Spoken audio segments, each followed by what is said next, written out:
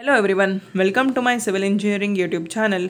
Please subscribe to this channel and hit the bell icon to get notified when I post my new videos. So today I'll be discussing the concept of laws of friction.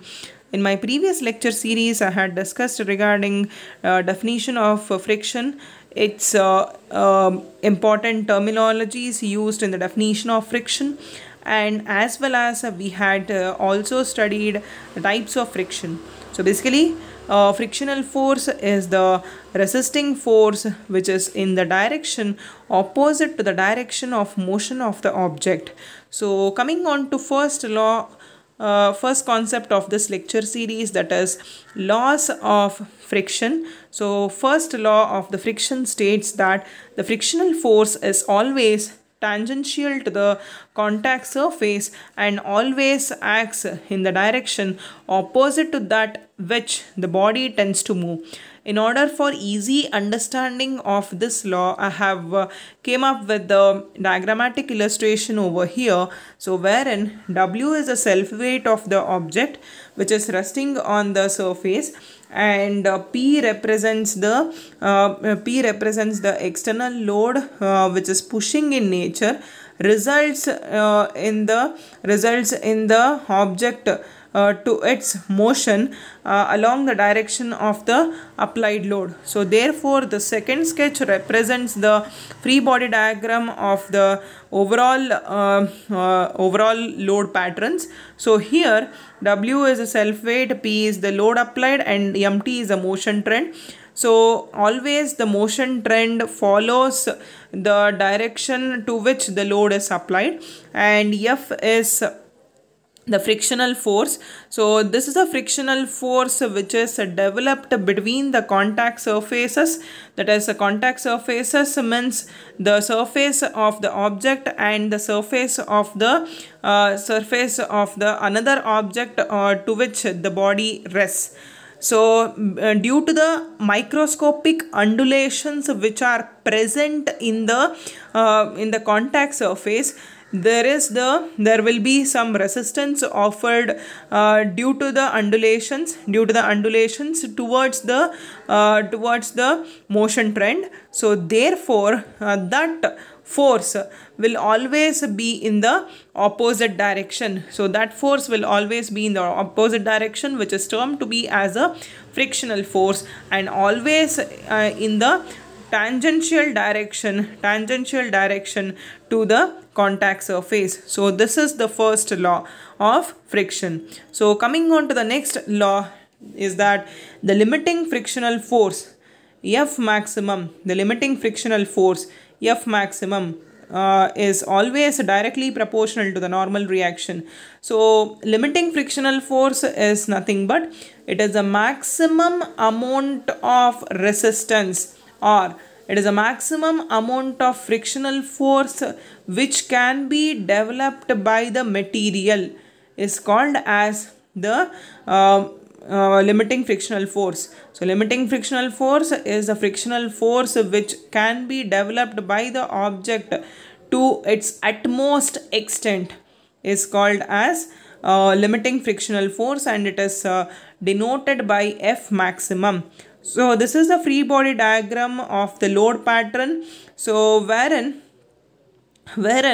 by the knowledge of the previous lecture series we had studied the coefficient of friction, which is nothing but the ratio of limiting friction to that of the normal reaction. So by using that concept, so mu will be equal to F maximum divided by N. So upon cross multiplication, F maximum is equal to mu into N, wherein mu is a constant. So therefore this is the proof for the second law, wherein F maximum is directly proportional to N. So F maximum is directly proportional to N. As the limiting friction increases, the normal reaction also increases. So coming on to the third law.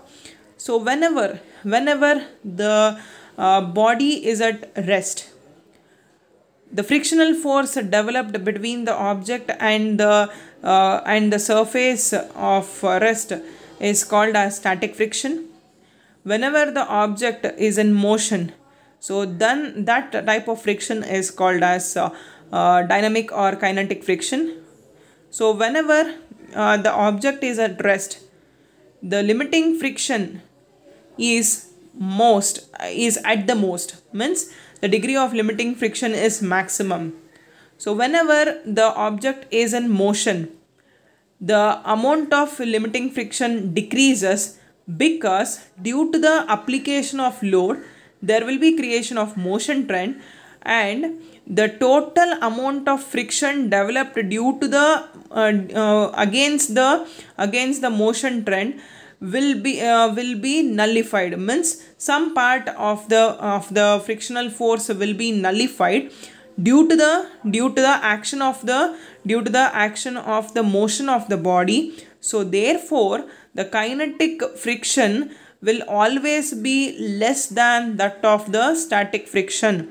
So therefore the third law states that for a body in motion, the kinetic frictional force is always less than that of the static frictional force.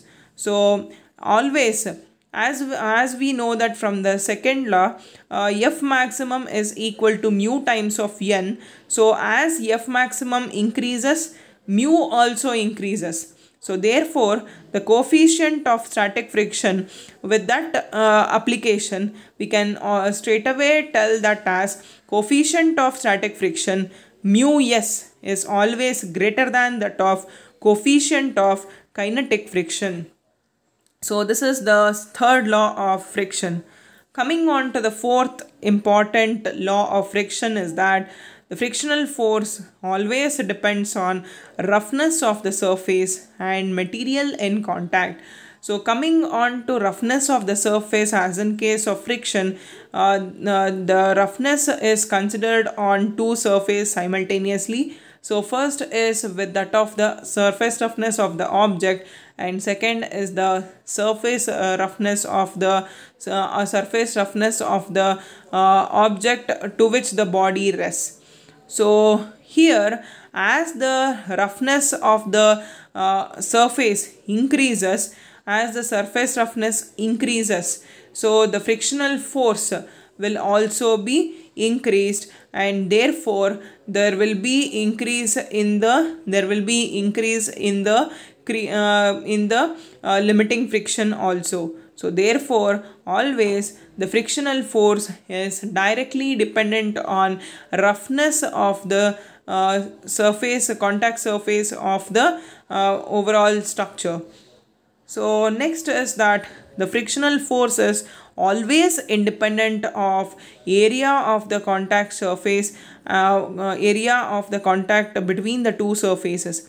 So when you apply the load onto the body, whether the body, if it is resting on any type of the geometrical shape, so whether it is square, triangle, rectangle, or circle, whatever it is, it doesn't depend on the area of the surface, but instead it depends on the surface roughness of the specimen's surface. So the next law is that the frictional force is independent of speed of the body. So as we have noticed in the second law and third law, that is the limiting friction exhibited by the static condition as well as the kinematic condition.